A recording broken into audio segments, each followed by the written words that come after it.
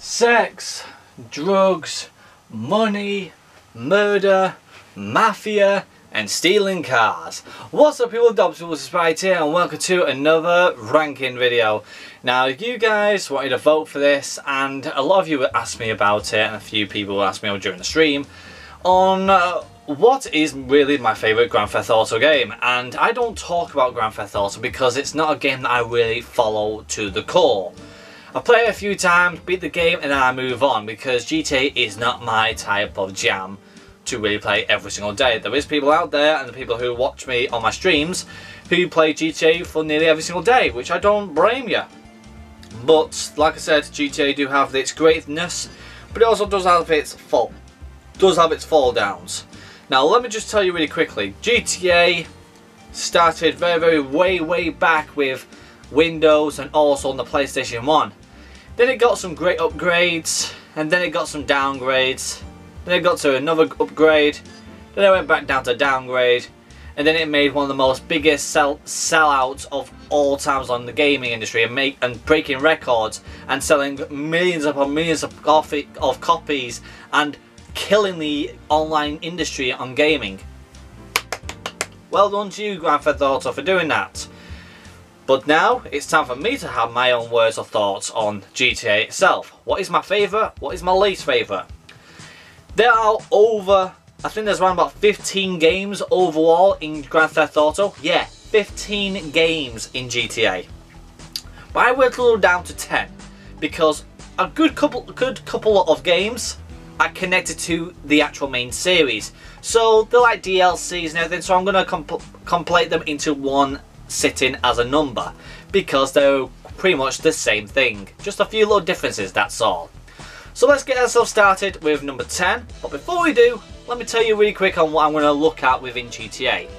GTA, of course, it's known for its cheats, what type of codes are in it and how much stuff you could do in it. So I think it's amazing to really look at GTA like that because everybody's done that in the past and they still do it to this very day. Number 2, the story. GTA does have story, so you might as well go ahead and play it and see what happens. And number 3, I'm only doing 3 here because it can't do 5 cents for this because it would take me for freaking ever. Number 3, of course, the characters, how memorable they are and how freaking good are they. So let's get ourselves started with number 10, with my least favourite GTA game of all time. And the first one it is GTA Advanced. A lot of you may not know what this is. I freaking do. This came out on the Game Boy Advance, and boy oh boy, what a piece of shit it is. Story's wishy-washy, controls are shit as anything, and it's in a bird's eye view. Nothing else to really say about it. It's god awful. If you guys haven't played this game, I'd definitely encourage you guys to give this thing a miss, 100%. Number 9 is the originator of all GTA, the one that pretty much brought it to the map. Grand Theft Auto 1, which I'm also including Grand Theft Auto London 1969 I meant, and the 1961 if I remember what it was called. Yeah.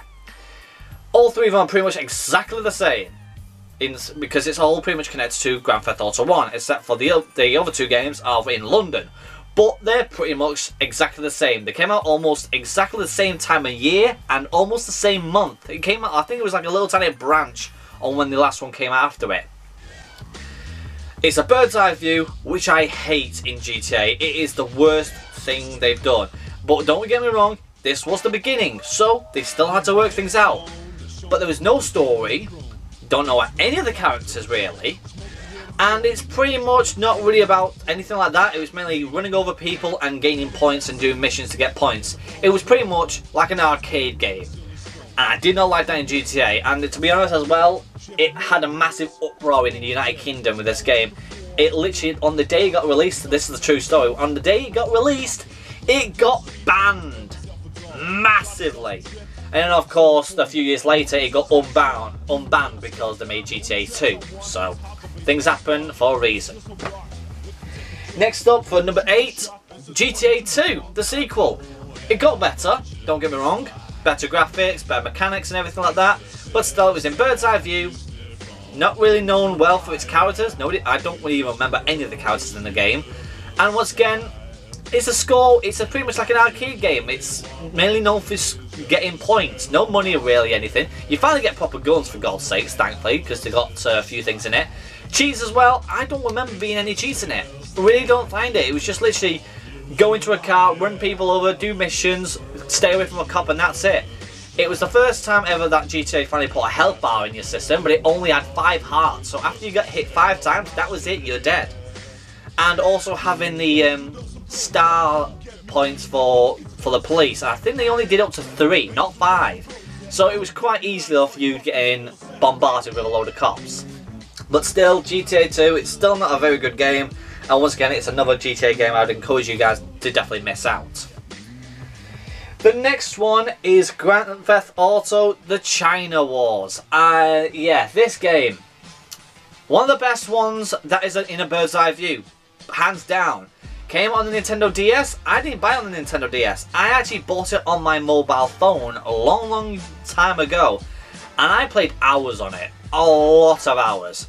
And once again, the characters are quite memorable. I remember doing a lot of things in it, and it was the only time a Grand Theft Auto game really started to do something I think was a bit shifty, and that was actually dealing drugs for profit or for disprofit.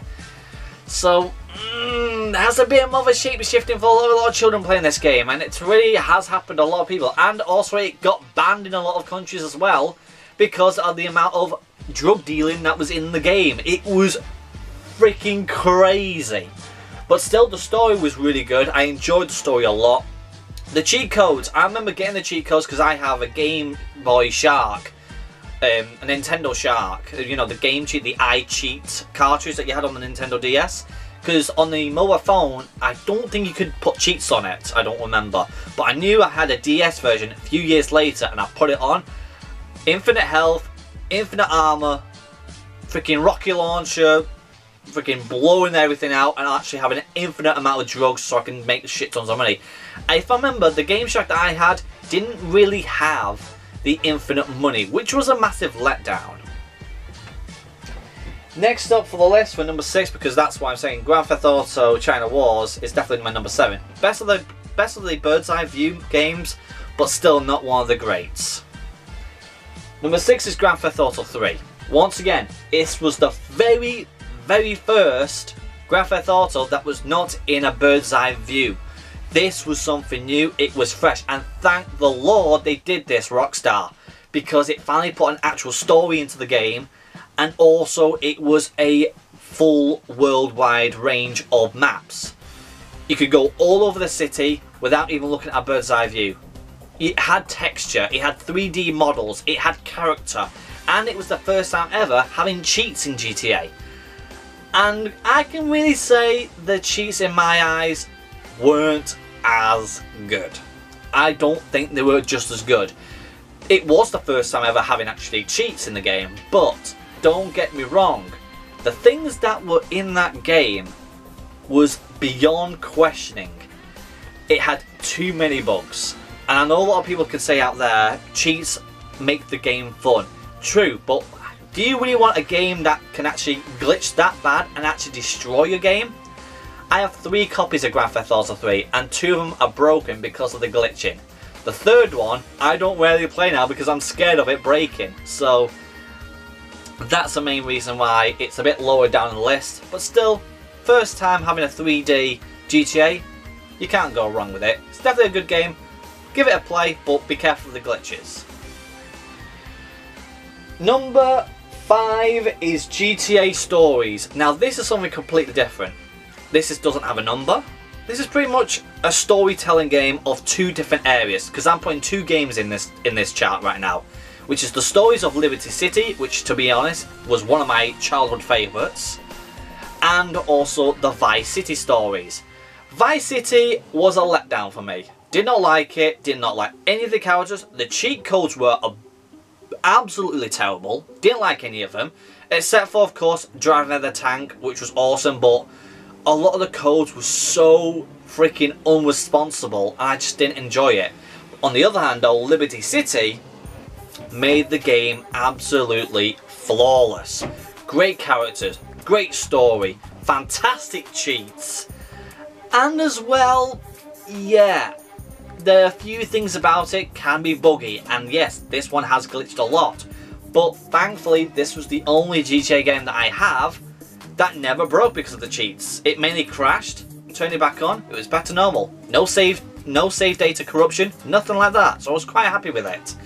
And I can actually say this was the only Grand Theft Auto that I went beyond hours. Playing it for so many hours when I was a kid with my brothers. So definitely, GTA Stories definitely has a bit of a warm situation in my heart, that's why it's number 5. Number 4 is GTA Vice City. This is when story started to become more popular with Grand Theft Auto. It was more turning into like an LA noir type of crime, gangsters type of film game, which I do like because we have that nowadays. We have the mafia stories, we have LA noirs, we have a lot of great gangster films as well. So this was like, to me, I think it was like the beginning of video games becoming a great showcase for movie-based games. I could probably thank this game because it was made and was paying homage to films like The Godfather and The Goodfellas. But also with that, you had also the very knockoff gangster films that you have back in the United Kingdom, like the Smoking Gun Barrels, or you have yourself a lot of films that were made by Vin Diesel. So things like that. But besides that though, you can't go wrong though when the cheats are not very responsive again. I've had no problem playing Vice City today. Playing it a few times, don't mind me, it was a very fun game. But the cheats are nowadays are extremely clunky and are annoying. But still though, I can't say that Vice City is a terrible game. It's an amazing game. Fantastic story, fantastic graphics, and it was smooth as anything. And I definitely do remember a lot of the characters because they were so funny and very unique. So, Vice City is my number 4. Number 3, number 2 and number 1 are my top tier ones, okay? These are the best of the best. These are ones that I would play all day long if I have the chance and I have a day off when I'm not doing anything like live streaming or doing anything at all. If I'm literally free all day and I can't be bothered doing anything, I'll play these. But I rarely have a chance. Number 3 is GTA 4. Now GTA 4 is connected with a lot of stuff. It has so many DLCs. Of course you have GTA, let me read the papers again. The Lost and the Damned. That was a great DLC and also one of my favourite DLCs it ever made. And that was the Ballad of Gay Tony. That DLC was funny, it was entertaining, and it was freaking epic. Loved it to death. And to be honest, the character in GTA 4, the main character, I really did like. A Russian. A lot of people, this was like the time in GTA, was like, oh yeah, terrorists and everything, like the Russian terrorists and the Al-Qaedas and all that lot. It was flooding into GTA 4, so they had to make this right, and boy, they got it right. Cheats were fantastic, including the PC mods was so funny. But you can't go wrong with the standard PlayStation 3 and the Xbox 360 cheats because they were just so good too. So pretty much, yeah, GTA 4 is definitely worth my 3rd place spot. Number 5 on the other hand, a lot of you guys may hate me, a lot of you guys may thank me that it's number 1.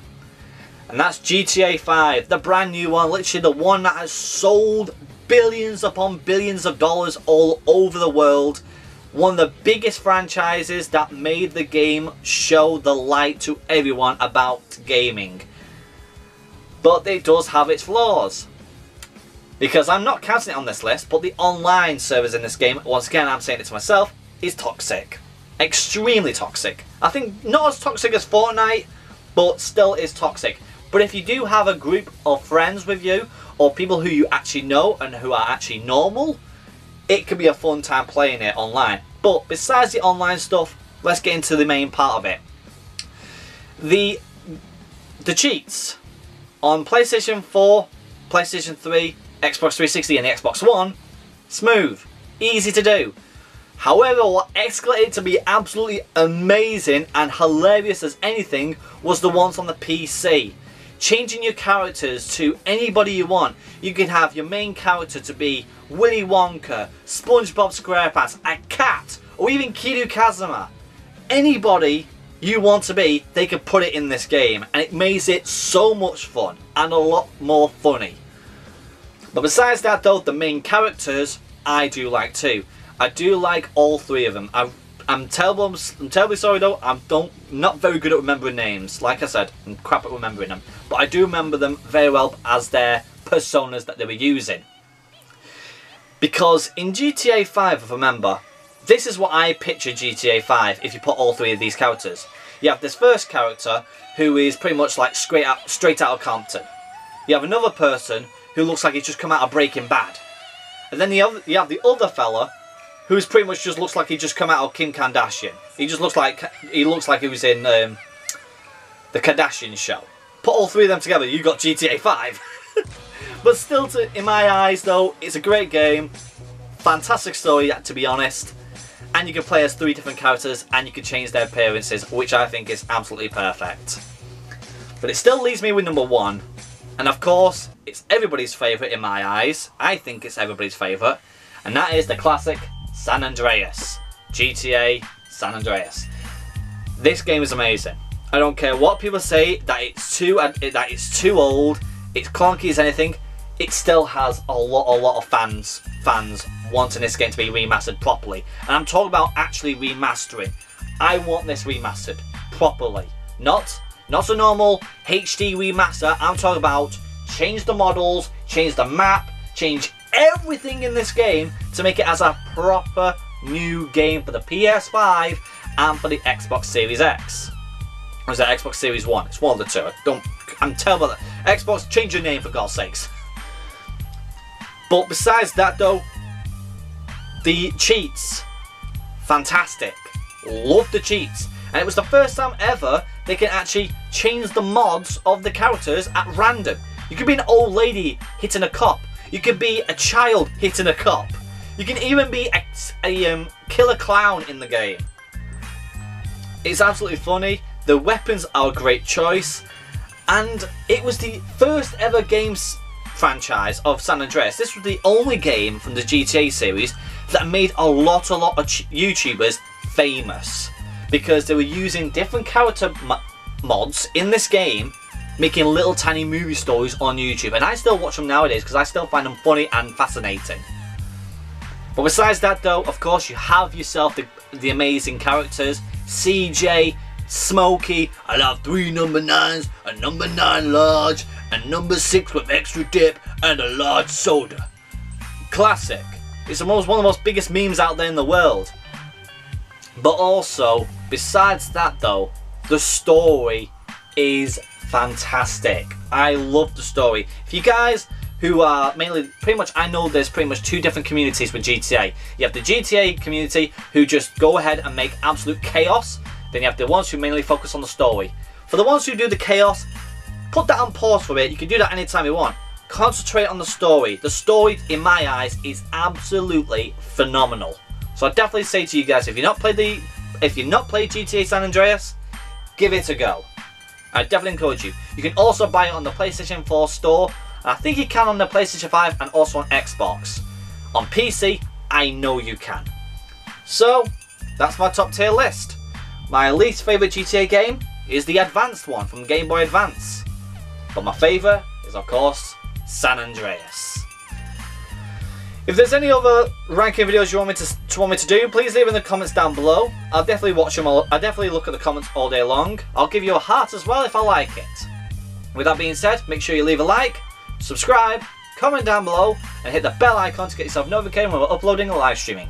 With that being said, the people on sleep goes to you guys for subscribing, and I'll see you guys next time. Cheerio!